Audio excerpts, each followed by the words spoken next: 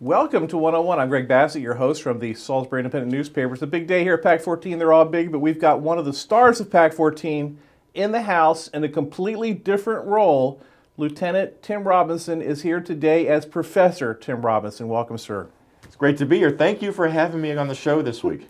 Well, everyone knows you from Crime Solvers. You're like the star of the 12 o'clock hour. Yes. You're on PAC 14 every day. And just compelling to watch. I never miss it. I look forward to the new version every week. It's always great. Well, thank you. But you're also a professor adjunct at Salisbury University, Yes. and we want to talk about some history today. That's awesome. I've been doing it since 2009. I feel fortunate because I treat history almost like a hobby to me. I love reading history. I love talking about history. I love watching documentaries. Matter of fact, I always like watching TV in bed, and I always like watching the documentaries from the History Channel. And it took me 4 nights to finally finish watching the most recent episode of the Food That Made America, because I kept falling asleep. It's a passion for me. It really interests me, and I really enjoy having the opportunity to share it with the young college kids today. Well, the class you're teaching this semester is, History 201? Yeah, which History is 201, which everything is, up to 1865. Yeah, everything up to the arrival of the first colonists. I start with the failure at Roanoke and to their ultimate success at Jamestown, all the way up through to how they go from being happy British subjects to no longer being happy British subjects, and why that happens, and the steps they take. And the steps they take first try to repair that relationship, and then they realize that relationship is no longer repairable, and led us to the Declaration of Independence, the Revolutionary War. Matter of fact, I just finished lecturing last night on the Revolutionary War, and one of my favorite things to talk about in the Revolutionary War is I always give my students a lecture on Benedict Arnold, because I always ask them, when I say the name Benedict Arnold, what's the first thing that comes to mind? I always have a couple kids, traitor. And then I always love telling them, it says, would it surprise you if you knew he was one of America's first military heroes? Yeah. I mean, this guy's a hero of the Battle of Fort Ticonderoga. He is a hero of the Battle of Saratoga. Both had huge impacts on the American Revolutionary movement. And then he goes and does what he does. And he sells out. He's one of America's greatest military heroes, sold out to the British. He sells out to the British. But it was a very complicated decision on his part, and there were many people who could understand why he did what he did. I almost think it was a little selfish on his part, too. I think it was more than just money. It wasn't just the money aspect of it. I think he felt slighted. I think he felt slighted, that he felt like people kept looking down on him, weren't giving him the recognition that he was due. And he had a little hiccup. He got in trouble in Philadelphia. He got court-martialed for something. And the penalty was a personal reprimand by George Washington, who he believed he was close to. And we heard the words applied to him, like imprudent, reprehensible. That pushed him over the edge. Right. Then I'll continue on to the formation of our country, and how we're lucky we didn't break apart during the Articles of Confederation, and how they decided and why they decided to go back and try to fix the Articles. Next thing you know, they came out with this whole new document. Right. And led us to the Bill of Rights, which led us into the 19th century, the technological advances as our country develops. But at the same time, you had a huge elephant in the room. Slavery. Slavery, exactly, which the Founding Fathers did not deal with. Because you look at the Constitution, slavery is not mentioned anywhere. They would use other terms like those not free. Right. They could not bring themselves to use the word slavery. And the closest the Founding Fathers did to doing anything with it was they passed an importation ban that wouldn't go in effect for 20 years. And they kept kicking that can down the road for the next generation. And when it finally got to the point where it's dealt with after a series of Band-Aids, like the Missouri Compromise and the Kansas-Nebraska Act and the Compromise of 1850, then it led us to Fort Sumter and the Civil War. That was a pretty bad day when that happened, and our country kind of fell apart. And we're frankly lucky that our country survived that. And we actually came out of the Civil War, I think, the United States much stronger, reborn, and getting ready to take our place on the world scene. Kansas, Nebraska, the Missouri Compromise. Henry Clay was kind of a hero of mine because he was such a great legislator. Yeah, Henry Clay is probably the most important politician of the 19th century. Absolutely. Who never became president. Ran 6 times, I think. As a Whig. He ran as a Whig. He also ran, I think at one point he ran on a national Republican, on the national Republican ticket before they became the Whig Party. But if he had run again when they ran James K. Polk. Right. When they ran James K. Polk in 1840 against Martin Van Buren, who they had nicknamed Martin Van Ruin. His nickname was Martin Van Ruin because he had the bad luck of overseeing a disastrous economy. If they had run him in 1840, he would have been elected in 1840 instead of James. Anybody could have beat Martin Van Buren in 1840. Right. It was so complicated, that question of expanding slavery to the West. And we just kind of went from War of 1812 right into 1865. Yeah. It was a big problem because, and there's actually some people that looked at the expansion of America and things like the Mexican-American War that James Polk had. James Polk had and I just realized I misspoke about the 1840 election. It wasn't James Polk, it was William Henry Harrison. Right. It was William Henry Harrison that ran against him. But James K. Polk was later on, 1844. And when James K. Polk was one at the helm when we had the Mexican-American War, and we took in a lot of the American Southwest. Right. Took a lot of the American Southwest. And a lot of people saw that as a giant conspiracy. Right. To expand the slave power. So, very interesting time period. Right. A lot of dynamics. And it became, when you look at the problems that we're dealing with today, whether it's Second Amendment, abortion, social justice issues, you can wrap all those together and still not realizing just how big the abolition of slavery movement was leading up to the Civil War. Right, but without training in the 40s and 50s, you don't see the formation, the thinking evolve of Abraham Lincoln, who ends up being our greatest president, and saves the country. And he was a political genius. When he ran in 1860, this was the genius of him when he ran in 1860. I mean, he was already a politician.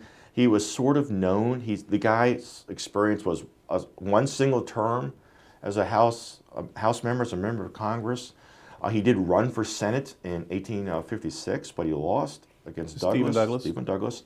But his genius was when they go to the 1860 convention, and conventions were a fairly new thing. They hadn't been around for very long, and they could not agree on one candidate, on a consensus candidate. So because they didn't have the primaries that we have today, his handlers had managed to get everybody to say, okay, well, if your favorite son doesn't get the nomination, he was number 2 on everybody's list. He was exactly. You've read the same books. Oh no, I've studied this to death. You've read Doris Goodwin's book. That book is. I've read every word Doris Goodwin has written. He was number 2. He got everybody to select him as their number 2 candidate. Yes, that's exactly what he did. And next thing you know, he becomes a candidate.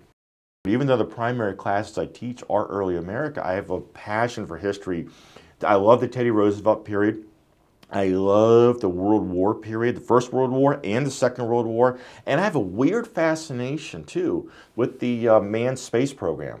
I grew up at the tail end, at the end of the Apollo era, and I got to watch the development of the space shuttle, and I've always been fascinated by that time period. Well, this time of year is interesting because there's so many great manned space flight anniversaries. From the Challenger in '86 was a January event. The Apollo 1 fire. The day before that.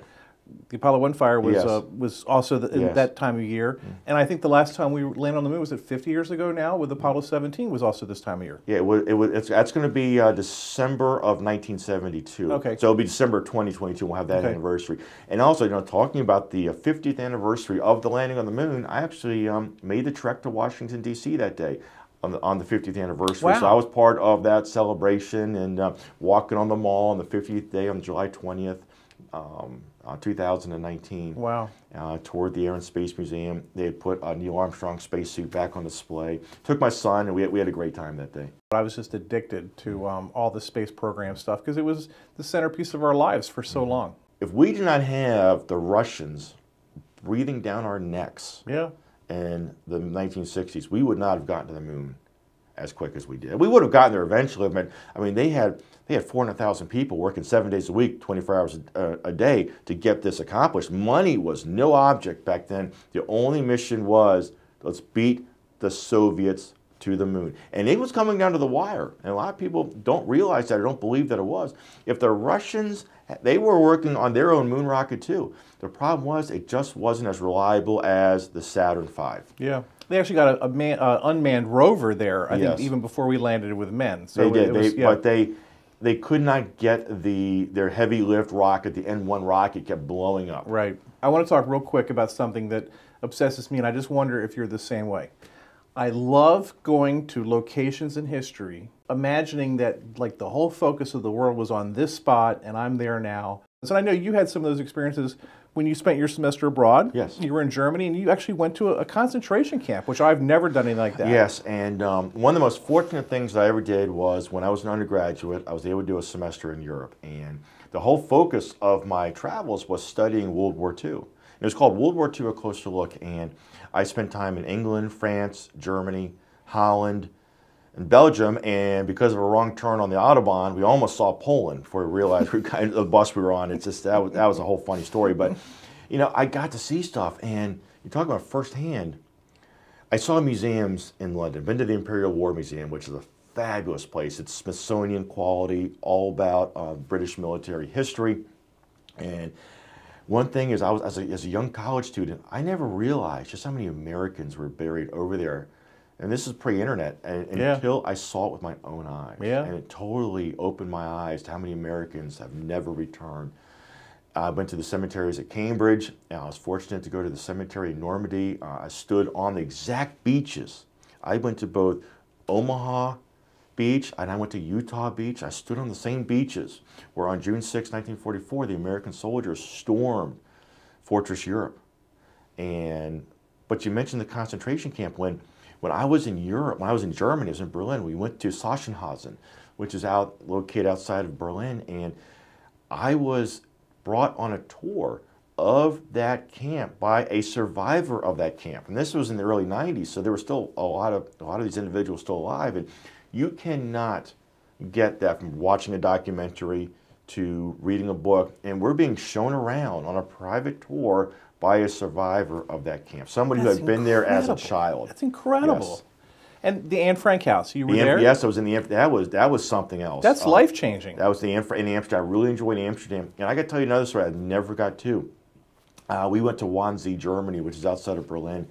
And I never forgot the feeling that I got. Wannsee, if you're not familiar, that's where Adolf Hitler and his henchmen came up with a final solution where they decided they were going to exterminate the Jews.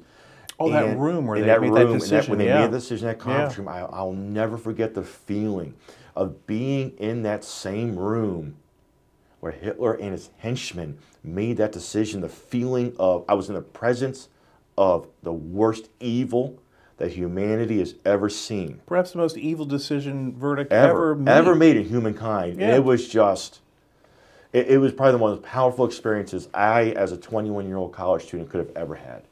But what I see now is that so many people are not like us in that degree. They either accept, like me with Kent State, not learning more about it and experiencing and realizing what's going on. Anne Frank, you know, they used to make us read the Anne Frank diaries, and I used to roll my eyes.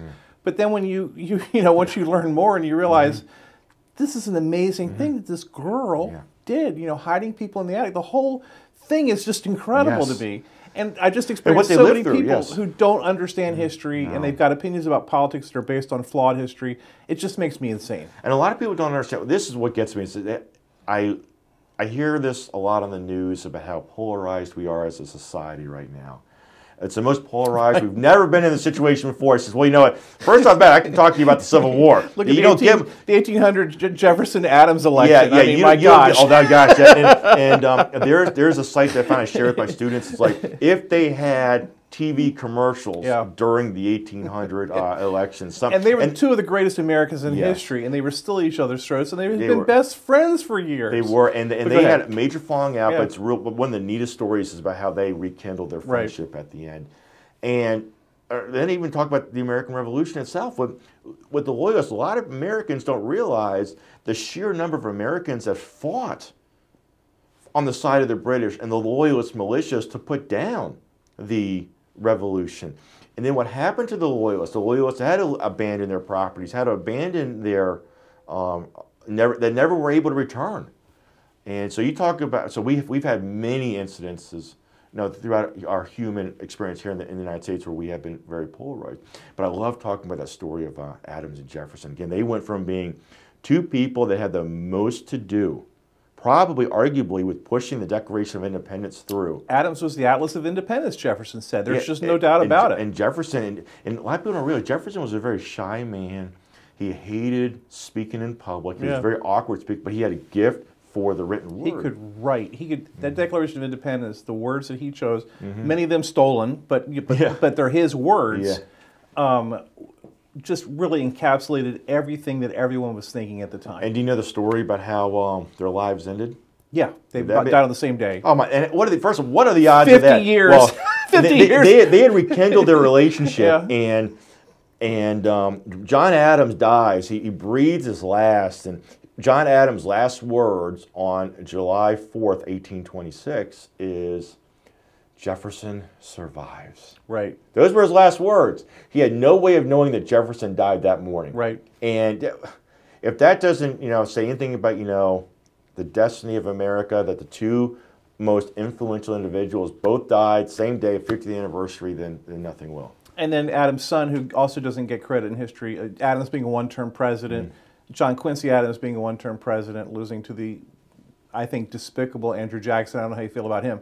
But John Quincy Adams was certainly our smartest president, but he was the most traveled man in the world at the time. You talk about a guy who was born to be president from day one. His father and mother trained him to be a great leader. And his experience in foreign policy. He's also one of our best secretaries of state. He was the best secretary of state we probably ever had throughout the 19th century. Yes. Yeah. But he was a victim of politics. Like anything else, politics is a strange animal. And Andrew Jackson he was an interesting individual. The one thing I will give Andrew Jackson is he changed the model of the presidency, because prior to him, most presidents saw themselves as a caretaker to make sure the ship is being navigated or steered the right way. And he got off the porch and ran with the dogs. Yeah, well, he got over there, so he took the bull by the horns. And one thing I always thought was interesting is in his 2 terms, he issues more vetoes than all his predecessors combined. All his predecessors combined. And Thomas Jefferson didn't veto a single bill during his 2 terms, because most of the preceding presidents only would issue a veto if they thought it was against the Constitution, without any regard to policy. See, Andrew Jackson comes in, he goes, "I don't like that policy. I'm vetoing it because I disagree with it." So he's the first president to start doing that. He changes and makes the modern model of president. And his nickname, or what his nickname did to forever change the course of the logo for the Democratic Party? Old Hickory. Well, no, that was his nickname, but they called him a jackass. Okay. Because of his personality and the way he treated people. Right. And he took that as a badge of honor and started using the image of a jackass in his political campaigns and political campaign ads. And ever since that, the Democratic Party uses the symbol of what they call the donkey, but it's really a jackass, and that's where it comes from. It comes from Andrew Jackson being described as that. The Bill of Rights, kind of an afterthought, not really. It was. But it was, the Constitution is done. Wait a minute, we left some stuff out. left some stuff out. To get it approved. Some great people, George Mason did not sign the Constitution. There were a lot of people who were opposed to the Constitution.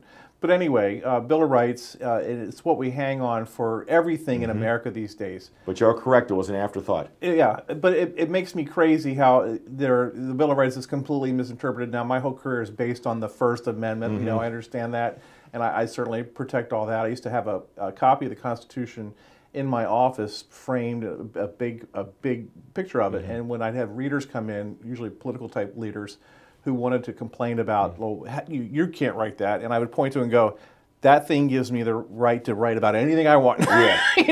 That would end the arguments. But it makes me crazy that people don't really understand the Constitution, don't understand the context. I know you and I probably disagree on the Second Amendment, But certainly Second Amendment is one of those places that I think that the Bill of Rights is being completely misconstrued. Well, and I'm glad you've asked this question about the Bill of Rights, because when I talk to students, when I talk to anybody, I said the first thing you've got to do when you're thinking about the Bill of Rights is put yourself in the mindset of the men who wrote this thing. You're talking about men that lived through the British oppression. You would be arrested and prosecuted if you spoke out against King George III. You could be arrested or prosecuted if you published a pamphlet or a newsletter against King George III. They had an established church, the Anglican Church, which you were forced to financially contribute to, even if you weren't a member. It was forced upon you.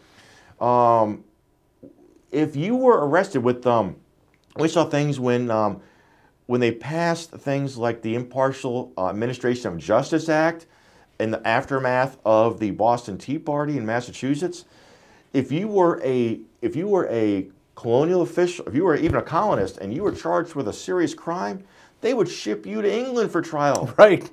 And you didn't come back. No, and if you were an English government official, likewise, they'd ship you to England. I mean, it's amazing. It was guaranteeing due process. Yeah, guaranteeing stuff like guaranteeing due process, the right to legal representation, of being decided by your peers here, of legal protections. And then when you talk about the Second Amendment, quartering troops in your house, which happened in the Revolutionary War all the time. Well, the quartering of the troops, that was all occurred in the aftermath of the Boston Tea Party. Right. With they called them Britain called them the coercive acts. The colonists labeled them the intolerable acts, and that was one of the aspects where the British said, we got a problem with Massachusetts. We need to bring order to Massachusetts, so we are sending the army. Oh, and guess what, Bostonians, you got to pay for this. You got to supply them some system and all. Oh yeah, the stamp tax. Yeah, and it's just it was really incredible. So you look at the mindset, what they lived through to make sure something like that doesn't happen, and then all you got to do is talk about Concord and Lexington. When the British realized we have a problem on our hands and we need to neuter the power of the colonials and prevent them from actually challenging us. So, and they weren't going out. They weren't going for the gun. They were going for their gunpowder, because gunpowder was actually scarce and hard to obtain back then. And if they could get all the gunpowder, then they could at that point render these militias neutered. And that's what they were going. They were going for the powder, and they get all the way to Concord, where they thought it was supposed to be, and it wasn't there, because the colonials actually had a pretty good intel network for their time. They knew the British were coming. Like the French Resistance almost. And it was, so they were able to move it, and it was actually a disaster for the British, because, I mean, April 19th, 1775 was a disaster for the British, because then, after they found it was gone, they had to march back, and you're talking about a day that was close to 24 hours long of a march for these soldiers.